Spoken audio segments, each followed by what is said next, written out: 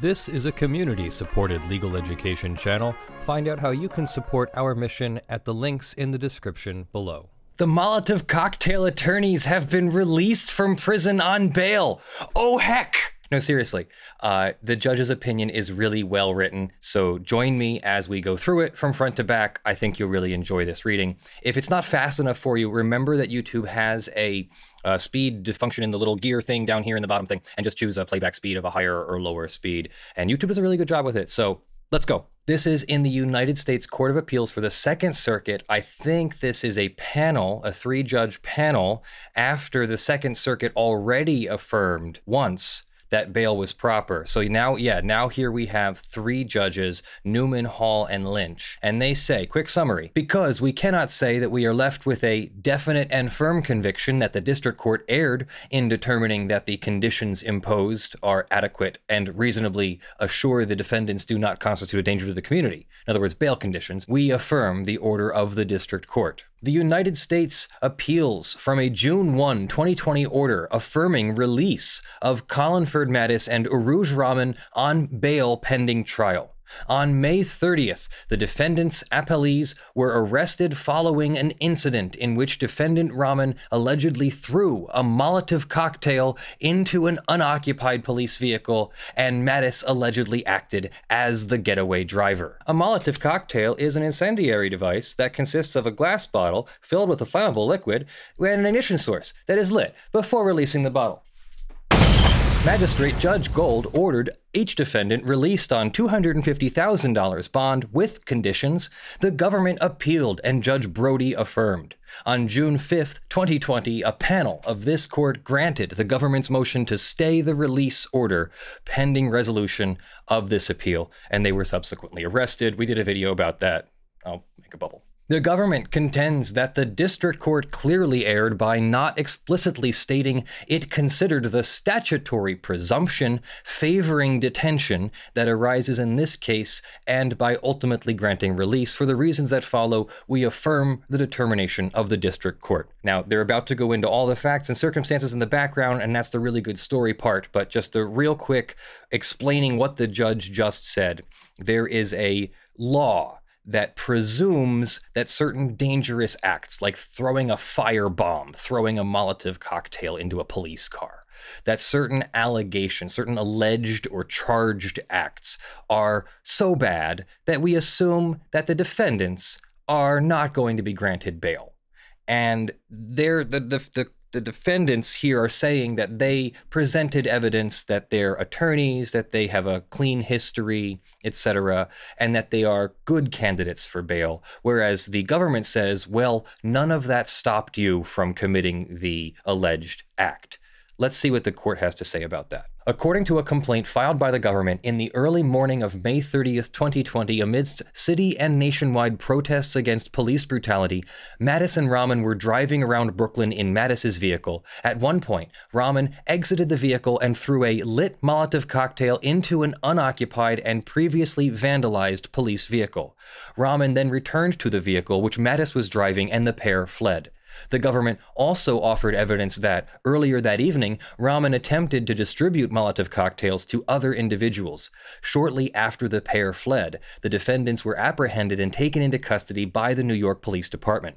During the arrest of the defendants, the police officers observed in plain view, in Mattis's vehicle, items that could be used to build another Molotov cocktail, including a lighter, a beer bottle filled with toilet paper, and a liquid suspected to be gasoline, and a gasoline tank. The government thereafter filed a complaint charging defendants with violating various laws, one of which, 844I, prohibits maliciously damaging or destroying or attempting to damage or destroy by means of fire or explosive any building, vehicle, or real or personal property used in interstate or foreign commerce, so federal, or in any activity affecting interstate or foreign commerce. Mattis and Rahman were then brought before Magistrate Judge Gold for a detention hearing.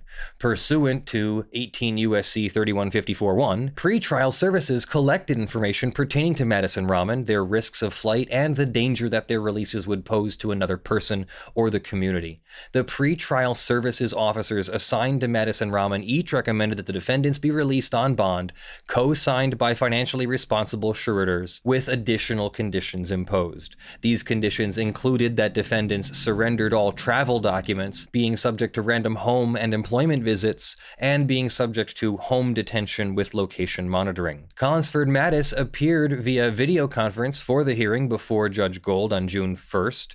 Mattis's counsel emphasized that after a detailed interview with Mattis, the pretrial services officer concluded that the bail package proposed would reasonably assure the safety of the community and Mattis's return to court.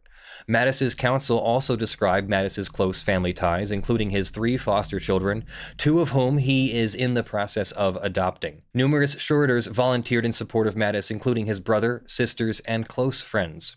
The government argued in those proceedings that despite the recommendation of pretrial services, the bail conditions were inadequate because they assumed Mattis would act in a rational manner. The government contended that Collinsford Mattis has not demonstrated himself to be a rational person because Mattis was willing to risk his career and the advantage of his education by participating in this crime. As counsel for the government explained, quote, "It is difficult for me, frankly, to comprehend how somebody in his position with his background would do what he did, and I have a great difficulty understanding how we can make any assumption about how a bail package like the one that was suggested by Ms. Schroff, his attorney, is actually going to protect the public and is going to ensure that he is going to return to court as required." During questioning by the magistrate judge, the government conceded that its claim that Mattis was irrational and would not comply with the bail conditions was based solely on the facts of the crime. The court: "When you say that you question his rationality, I understand the argument and I don't mean to belittle what happened. I just want to make sure that I am understanding the scope of your argument and asking you whether there are other aspects of his background or the government's information about him that you're prepared to put on this record, other than his behavior on the night in question, that demonstrates his lack of attention to incentives, reward, and punishment." "Not at this time, Your Honor," comes the reply. In concluding his argument to the court, counsel for the government emphasized, quote, "I do not believe that he can rebut the presumption that he is a danger to the community and a danger of flight." Mattis's attorney responded, quote, "I believe that the bail package completely addresses any concerns at all, and I fairly rebutted this presumption." After considering the arguments, the magistrate judge rejected the government's contention that Mattis is irrational and therefore not entitled to bail. Quote, "I believe that one night of behavior is not a basis to reject someone's ability to make rational decisions, and that home detention assured by the plaintiff and the well-being of his entire family and several high-earning colleagues and friends should be an adequate deterrent for further danger to the community, even assuming the accuracy of every allegation of the government in its complaint." The magistrate judge set bond in the amount of $250,000 and imposed conditions listed in the pretrial services report, which include home detention and a requirement that Mattis wear a GPS location monitor. On the same day, Rahman also appeared via video conference for a bail hearing before Judge Gold. As with Mattis, pretrial services recommended home confinement with GPS monitoring and a $250K bond. Numerous family members and friends volunteered to be suretors for Rahman, and the government argued that the bail package was insufficient to rebut the presumption that Rahman is a danger to the community and a risk of flight. Before the court, Rahman's attorney described Rahman's work as a public interest lawyer. Her attorney also pointed out her family ties, which include living with and being responsible for the care of her mother, whose health is declining. He argued that Rahman is unlikely to commit another crime. Quote, "This is her first arrest. She has no history of substance abuse or any other risk factor that would suggest any propensity for future criminality or failure to abide by the court's instructions. Ms. Rahman also comes from a tight, solid, and law-abiding family." In response, the government argued that Rahman's previously spotless record weighed in favor of denying bail. Quote, "This defendant, who had so much to lose, threw that Molotov cocktail anyhow." In concluding his argument before the magistrate judge, Rahman's attorney raised the additional consideration of coronavirus spreading in the Metropolitan Detention Center where Rahman was confined. The people in federal custody have 6 times the rate of infection of the U.S. population. The magistrate judge, having reviewed the pretrial services report and the list of suretors, and having considered the arguments made by the government and the defense during the video conference, explained, quote, "It's not an easy case. The conduct of the defendant is extremely grave, at at least as alleged by the government, but I do take into account the fact that the defendant does not have a prior record and that she has a large number of responsible suretors who are ready to vouch for her. The magistrate judge ruled that Raman could be released subject to a $250,000 bond and the conditions recommended by pretrial services, including home confinement and a GPS monitor. The government appealed Magistrate Judge Gold's orders of release to the district court. In a hearing before Judge Brody, the government again argued that the defendants' backgrounds made them more rather than less dangerous. Quote, "These aren't people with nothing to lose. They have education, they have a future, they have careers, and they were willing to throw that all away." Judge Brody considered the government's argument and asked Raman's defense counsel why Raman is not a danger to the community. Noting that she was aware that Raman had no criminal record and her work representing individuals in housing court, Judge Brody questioned what made Raman commit the charged crime. Quote, "And what has changed since that day that would prevent her from doing so in the future?" End quote. Raman's counsel responded that the experience of Raman's arrest has been tremendously eye-opening, and the conditions of her bail mean that everything she does now affects her family's financial security, and it affects her mother's health and her ability to continue living her life. Responding to the same question from Judge Brody, Mattis's defense counsel emphasized the restrictions of the bail conditions and Mattis's close family ties. Quote, "His family works as a moral suasion for him. He lives in the same home as his sister Lyris, who is on the line and can confirm to the court she will do everything that is asked of her to make sure that Colin abides by the conditions set by this bond. Not only that, he will be under strict pretrial services supervision, and, of course, he will have an attorney who is dogged in her own perseverance to make sure her client complies with all of the conditions set by this court. It is the conditions itself that ameliorates the danger." Reviewing the magistrate judge's orders brand new, Judge Brody found the bail conditions set by Magistrate Judge Gold to be sufficient. Judge Brody explained that the seriousness of the offense and the strength of the evidence against the defendants cut against release, but that these factors were outweighed by the history and characteristics of the defendants and their ties to the communities. Quote, "Based on the fact that they have no prior criminal history, the fact that they were both employed, the fact that they both live at the same address for almost their entire life, the fact that Mr. Mattis has foster children at home that he's responsible for, and that Ms. Raman has her own mother that she is responsible for, and based on the bail conditions set by Judge Gold, I find that all of the factors weigh in favor of release." In sum, pretrial services, Magistrate Judge Gold, and Judge Brody all concluded, notwithstanding the acknowledged seriousness of the charged offense, that bail is appropriate for both Raman and Mattis based on the absence of any criminal records and on their family obligations, their ties to the community, and the number of suretors who support them. Following hearings before Judge Gold and Brody, Mattis and Raman were each released on bonds executed in the amount of $250,000, secured by multiple family members and friends, and subject to a number of conditions, including home detention, to be enforced by location monitoring, with a certain limited exception for traveling outside the home, within only New York City or Long Island. Under the conditions of release, Mattis and Raman are also prohibited from having contact with each other, except in the presence of counsel. On June 2nd, the government filed an emergency motion to stay the district court's order to release Mattis and Raman, arguing that irreparable harm would result from the defendant's release. After oral arguments on June 5th, a panel of this court granted the government's motion and ordered that this appeal be heard on an expedited basis. Pursuant to that order, Mattis and Raman were remanded into custody and are currently being held at the Metropolitan Detention Center in Brooklyn. A district court is instructed to order the pretrial detention of a defendant if, after a hearing, the judge finds that no condition or combination of conditions will reasonably assure the appearance of the person as required and the safety of any other person in the community. The parties agree, given the nature of the crimes charged, that there is a presumption that no condition or combination of conditions will reasonably assure the safety of the community, which applies to the court's consideration of the orders before us. This presumption may be rebutted by the defendant, who bears a limited burden of production by coming forward with evidence that he does not pose a danger to the community. Once a defendant has met his burden of production, the presumption favoring detention does not disappear entirely, but remains a factor to be considered among those weighed by the district court. Even in a presumption case, the government retains the ultimate burden of persuasion by clear and convincing evidence that the defendant does present a danger to the community. In making its determination as to whether a defendant poses a danger, they look at the following factors: the nature and circumstances of the offense, the weight of the evidence against the person, the history of the person, including character, condition, ties, employment, resources, residence, community ties, past conduct, etc., and the nature and seriousness of the danger to any person or to the community that would be posed by the release itself. To determine whether the presumption of dangerousness is rebutted, the district court considers the above factors. The government makes two arguments on appeal. First, it contends that the district court erred by failing to address the statutory presumption at all, that no condition or combination of conditions will reasonably assure the safety of the community.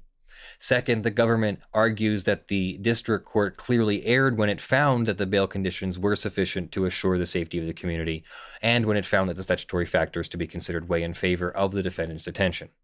As a rule, we apply deferential review to a district court's bail determination and will not reverse, except for clear error. We will find clear error only where, on the entire evidence, we are left with a definite and firm conviction that a mistake has been committed. There is no question that the evidence before the district court demonstrated that the crimes charged are serious, and the defendant's conduct on the night of their arrests could well have resulted in significantly more harm than it did. By affirming the district court's order to release the defendants on the conditions imposed, we do not seek to minimize the severity of the offense. Rather, we recognize the constraints on our appellate review and the fact that the gravity of the offense is not the only factor to be considered by the district court in deciding whether the conditions of release are adequate to ensure the defendants will not flee and do not constitute a continuing threat to the community. We do not find persuasive the government's first argument that, because the district court did not refer explicitly to the presumption during the bail hearing, that the court must have failed to address the statutory presumption against releasing the defendants. They're saying that since the district court didn't say the words, we're rebutting the presumption, we're finding the presumption has been rebutted, that they just didn't address it, and therefore they didn't rebut it. At oral argument before this panel, the government conceded that its argument for why and how the presumption should apply was presented to the district court in its memorandum advocating detention. The government does not contest that the district court examined the factors, the precise factors that we have said must be considered to determine whether the presumption is rebutted.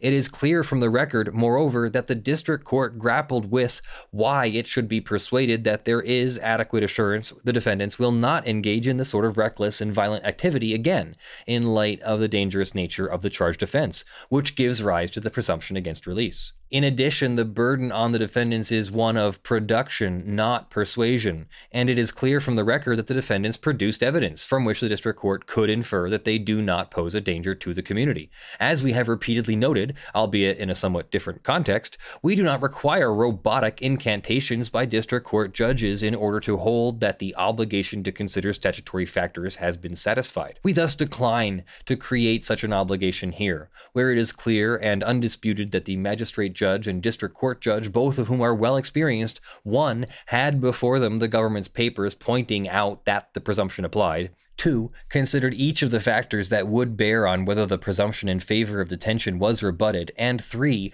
were not required by law to make explicit factual findings. The Bail Reform Act requires the court to make factual findings only in the event of a detention order and not when there is a release order. The government's second argument that the district court clearly erred in granting the bail presents a closer question, but it is an argument we ultimately reject.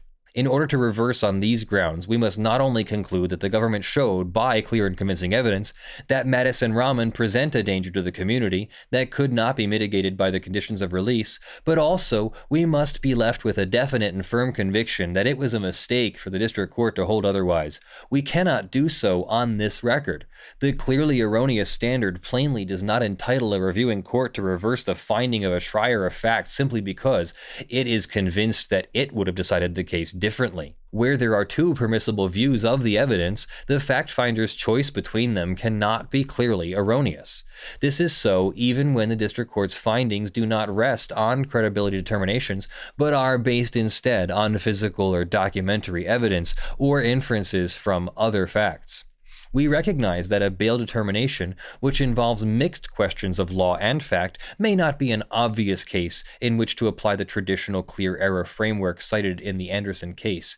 We think this framework is appropriate here, however, not only because we have applied it in the past in evaluating whether the district court has erred in making a bail determination, but also because we read the government's argument to challenge the way the district court weighed the evidence. And remember, we're in the Second Circuit, so this is the appeals court, the court that gets to determine these things for the Second Circuit. It is not proper, therefore, to inquire as to whether or not we may have decided the bail motion differently were we deciding it in the first instance, as our review is limited to whether the district court committed error in reaching its determination. So that's the standard of review. And it's important for the audience to understand that the court doesn't just get to do whatever it wants. The court has to do only certain things. In this case, they either find clear error or they can't overturn it. So either they meet this clear error standard or it's not overturned. Not, we would decide differently so we can change the decision. In deciding whether the defendants should be released or detained, the district court carefully weighed the facts and evidence before it, including the pretrial services reports, which were prepared after extensive interviews with each defendant, and the arguments made by both defendants and the government. The district court considered each of the factors set forth in the law, explaining that, while the first two factors weigh against release because the crime was violent, reckless, and lawless, and the government's evidence is strong, release was warranted on balance. This determination was based not only on the defendants' strong ties to their communities and lack of criminal histories. The government submitted no evidence indicating the defendants have ever indicated an activity similar to the charged conduct, but also on the finding that the bond condition provided sufficient moral suasion to ensure compliance with the conditions of release. The bond condition notably leaves multiple family members and friends of each defendant liable for $250,000 if the defendants violate any condition of release, including their home detention. The government's position that the district court committed clear error in granting bail essentially boils down to an argument that the charged criminal conduct is so extreme and aberrant that it represents a new normal for the defendants, such that no set of conditions could reasonably assure the safety of the community. The acts alleged were indisputably dangerous and may have posed a serious risk to individuals in the surrounding areas. As a threshold matter, however, we must observe that the entire system for determining bail is premised on the belief that, at least to some extent, all criminal acts are aberrant. The very reason that Congress directed district courts to consider factors beyond just the severity of the offense is the recognition that an individual is more than the crime of which the individual has been accused. In seeking to minimize consideration of the positive factors the district court weighed in favor of release, the government asserts that these factors existed before the crime, and that it is therefore error to reason that these factors may provide a deterrent to future criminal conduct. Even putting aside that the district court was mandated to consider factors in addition to the facts of the crimes that defendants are charged with, the district court made clear error that the moral suasion on which it rested, part of its decision, was different than that which existed before the criminal action took place. Though Mattis and Rahman both had responsibilities to their families and communities before they were charged with this offense, the financial futures of their families and friends were not dependent on their compliance with the law and the other conditions of their release. Now that this associational dependence and the resulting moral obligations are front and center in any behavioral calculus the defendants will undertake, the district court was certainly allowed to consider the effects on the defendants of those changes that have come about as a result of the bond conditions imposed. Nor was it clear error for the district court to put the weight it apparently did on the defendant's characteristics and positive past histories. We are aware of no case where the fact that, prior to the offense charged, the defendants lived lives fully in accordance with the law, dedicated those lives to societal betterment, and were employed in a profession that values ethics, somehow militates against granting bail. If now a defendant's life history and characteristics can support detention on the one hand, because that history demonstrates the defendant engaged in bad acts, and on the other hand, because the history is so spotless and impressive that the defendant should have known better, the inquiry into a defendant's background may well become meaningless.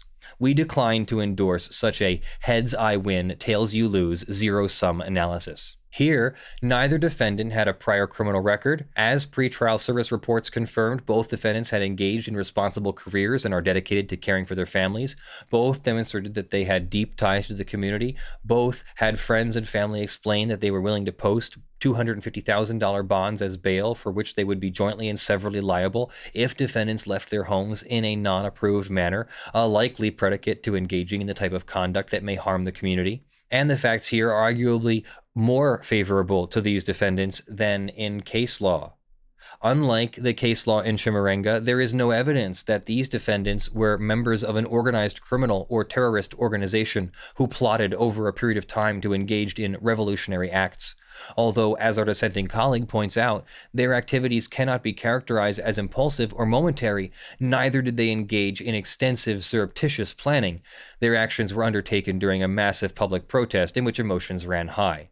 There is no indication that the defendants are likely to engage in similar acts outside the context of that particular night. Unlike the Chimurenga case, who faced evidence that he advised co-conspirators how to kill armored truck guards, here there is no evidence that the defendants intended to harm people. While evidence was presented that their actions could have endangered individuals, there were no allegations that anybody was injured by their actions, and no evidence was presented that they encouraged others to hurt people or that they themselves intended bodily harm to others. Once a defendant meets his limited burden of the production, in this case, by coming forward with evidence that he does not pose a danger to the community or risk of flight, the presumption favoring detention becomes merely one of the factors to be considered among those weighed by the district court.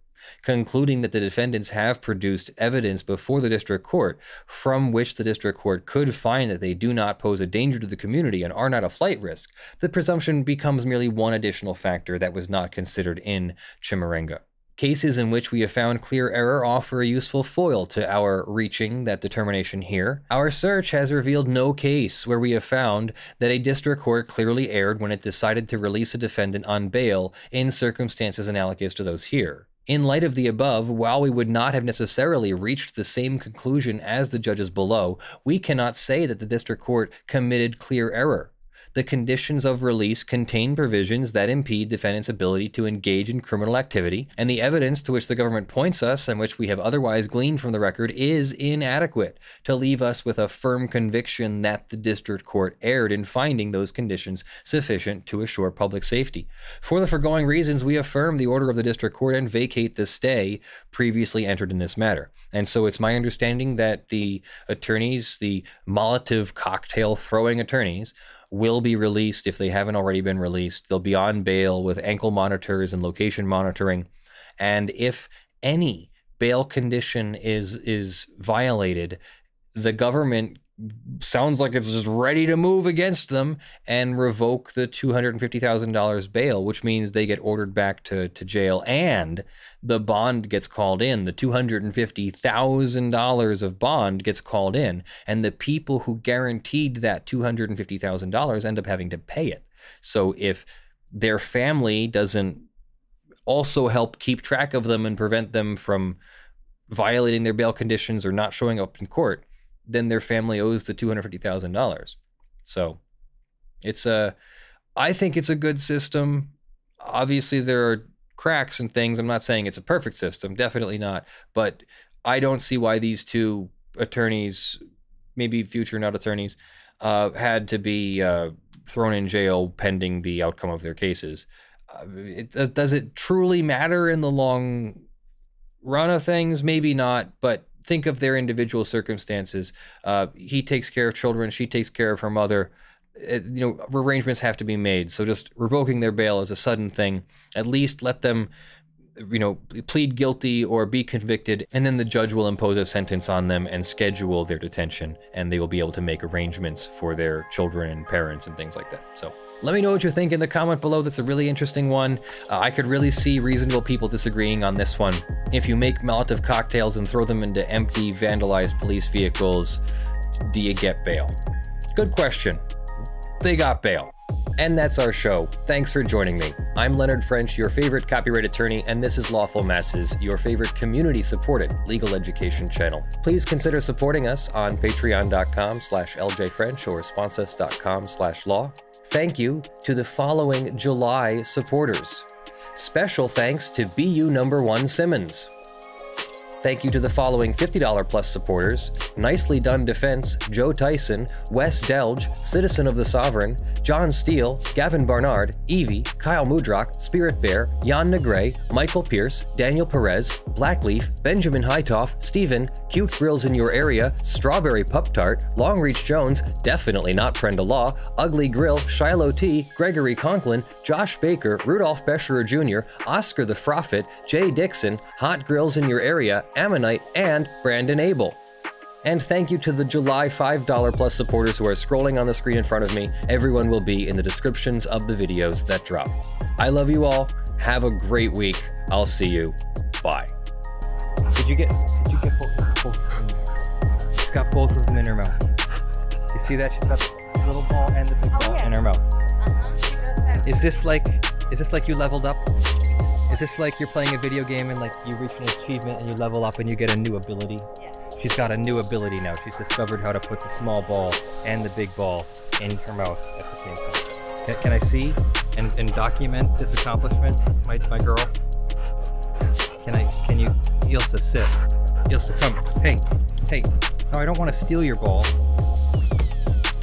Oh, you walked towards the pool. Oh, I'm sorry. You walked towards the pool, so you instantly got dog attention. Can you sit for a moment? Hey, I want to see your ball. Hey, sit. Can you sit? Yes.